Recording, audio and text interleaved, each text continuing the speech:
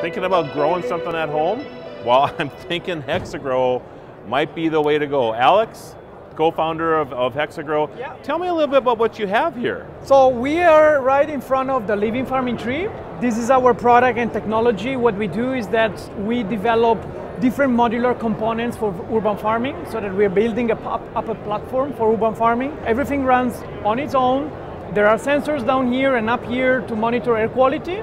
And in the meantime, you have LED lighting here. You will see in just a second. Oh, here we go.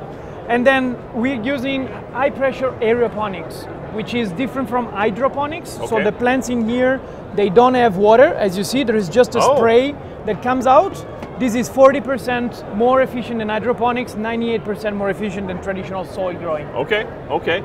So how big of a module can you make? I mean, is this standard size, or are you thinking about much larger? All of these components are very modular. So right now you're looking at the medium configuration of the living farming tree. The small one would be like with the 4 over here without the tree on top. And then you can make it even bigger. Okay, so each layer has its own lighting and all of that. What have you grown in these so far? So right now we've been testing everything from roots, vegetables, potatoes and stuff. Really? Up to, yeah, that's the beauty of aeroponics. Because with hydro, you cannot make roots vegetables. With aeroponics, you can. And then we have leafy greens, aromatic plants. Back in Europe, we are very focused on medicinal plants, so that you can just harvest them and enjoy them in a tea or some other kind of snack at office or at home. The amount of time it takes for you to actually mature a plant, does it increase? Let's say you're growing potatoes. I mean, it's 90 days before it can be ready to harvest. Is it 60 days with this, or is it still about definitely the same? It's faster. It is faster. I can tell you, for leafy greens, for instance, Yes. from seed to harvest, we're taking about 18, 20 days. Okay. So it's like 4 times faster. Oh my goodness. Yeah.